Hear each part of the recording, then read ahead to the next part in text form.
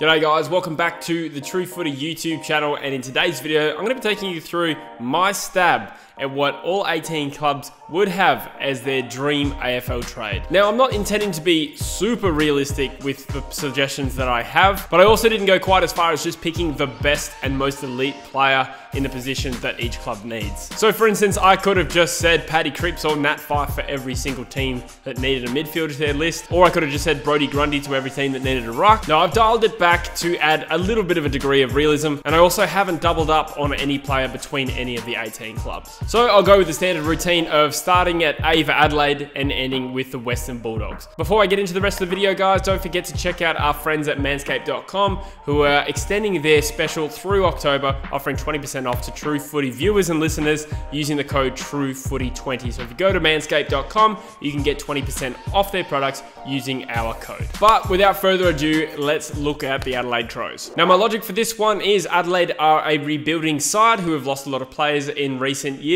So in my eyes, their ideal trade would be a young South Australian talent. And for them, I've picked Gold Coast Isaac Rankin. He ticks the boxes of being an elite young talent, a South Australian player, and on top of that, he's such a marketable talent as well, which would really be a boost for a struggling club like the Adelaide Crows. Next up, we've got the Brisbane Lions, and the irony of this is that the player I've got them taking as their dream trade at this point is the player they'll likely end trade period with, and that's Joe Daniher. Brisbane has elite talent pretty much all across the ground, but what they do lack is a big key forward presence to assist young Eric Hipwood in that forward line. Now, while Daniher has had 3 seasons where he's barely fired a shot playing just 15 games, he's still only about 26 years old and an elite talent, that's for sure. If he can stay fit and on the field, the partnership between Hipwood and Daniher, while potentially inconsistent, could also be extremely dynamic. Next up, we got Carlton, another player who may actually end up at this club at the end of trade period if you believe today's rumours. So with Carlton, I felt like their midfield is strong, their backline's very strong as well, but what they could use is some forward line talent.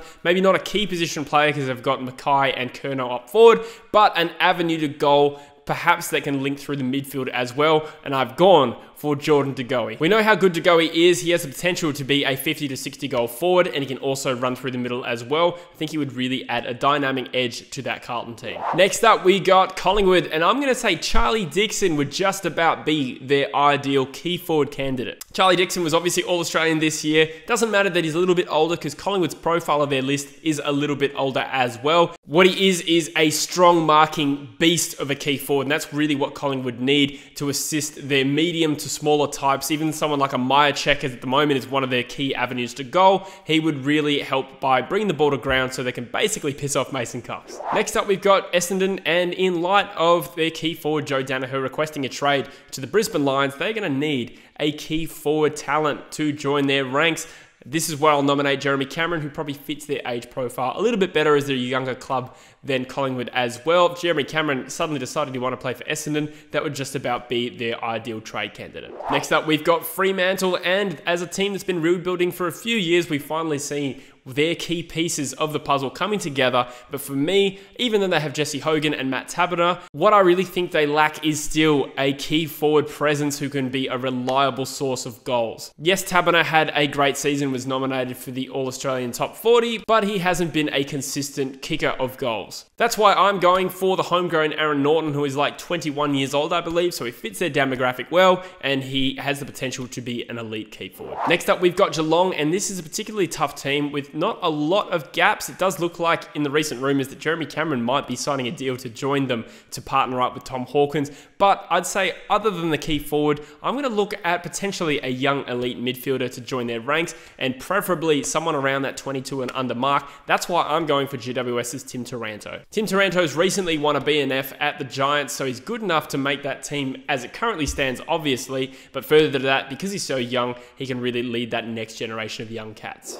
Next up, we got the Gold Coast Suns, and again, this was a really tough one to pick just one area of the ground they could bolster, but I ended up deciding on a young key position talent. In light of them having Ben King up forward, I decided to go for a young key back, and I've actually gone with West Coast Tom Barrass. He's only 25 years old, so he fits their age profile of being mature now, so he'd improve him straight away, but also be around for a good 6 or 7 seasons. He's certainly not the best key position talent out there at the moment, but I do think he would be a really good fit for this football club if they got to choose. Next up, we got the GWS Giants, who are obviously going to be a little bit cash-strapped this year with some salary cap concerns, although potentially Jeremy Cameron's leaving as well. But putting salary cap aside for the minute, what they really do lack is an elite young ruckman. Given that they're contending for the here and now, but also ideally would get someone fairly young, I'm going to go with St Kilda's Rowan Marshall. He's already a very, very good young ruckman. He's only 24 years of age. He would well and truly hold his own in that team, and supplying that midfield, that would be a huge plus for that club. Next up, we've gone with the Hawks, and they're another team that need key position talent. This time, I'm focusing on the back line. James Frawley's obviously just retired earlier today as I record this, so I'm thinking their ideal trade would be someone like Carlton's Jacob Wiedering, a future captain of that club. Could have justifiably been All-Australian this year, and at just 22 or so years old, he has got a long future in front of him. With Hawthorn's young list demographic, I think Wiedering would be an amazing pickup. Next up, we've got the Melbourne Demons, another tough one to pick because they're actually a pretty well-balanced side, but have decided to look at outside run even though they picked up Tomlinson and Langdon last year. Now, their ideal trade would be someone like a Josh Kelly, who in my opinion is one of the most talented, pure, natural outside mids in the competition. To lure him home would be their absolute fantasy. In reality, it's more likely they're going to have to settle for a cheaper option, someone like a Jared Pollock or an Isaac Smith. Next up, we got North Melbourne, who need plenty of talent all across the ground. I don't mean that disrespectfully, I just think they have a few holes they need to cover. This one's a little bit left field, and I don't know if North fans will appreciate me putting this as their dream trade, but I genuinely think someone like a Jaden Stevenson would be an amazing pickup for that footy club. He's a North fan, he's out of favour at the Pies, and he's still super, super talented and an absolute goal machine on his day.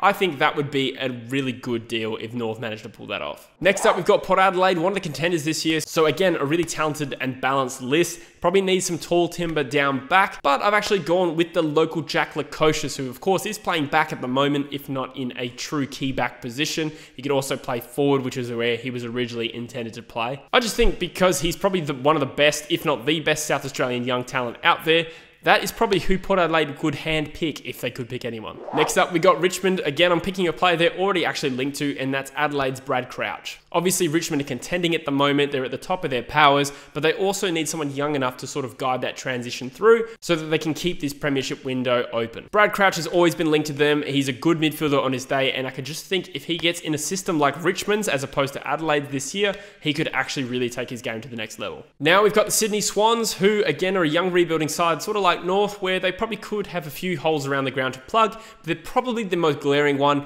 is the position of a ruck. Now for them being a young list, they're going to look at who are the youngest and best ruck prospects in the league. I'm actually going to take Tim English for them. He's a young West Australian talent who's pretty undersized still for a big ruck. He's super athletic, and if he fills out properly, has the potential to be a very, very good and dynamic ruckman. I'm sure Sydney fans could think of someone they want more, but I think Tim English would be a beautiful pickup for the Swans. Next up, we've got the young St Kilda Footy Club, who have bounded into the top 8 this year and even won a final. At the time I record this, they haven't actually played Richmond yet. They plugged a lot of their holes in last year's trade period, added a ruck, added some outside speed as well. To be honest, there's no absolutely gaping hole in their list as far as I can tell, but maybe a top-end elite talent, maybe someone who can actually push forward and kick goals as well, would be ideal. Again, I'm picking an elite player here who I was hoping to avoid, but I'm going to say Toby Green would probably be a pretty ideal Saints pickup, especially given he's only 26 or 7 years old. Next up, we've got my boys, the West Coast Eagles, and this was extremely hard to do even for an Eagles fan. Again, even though they're a team that exited week 1 of the finals, they don't really have too many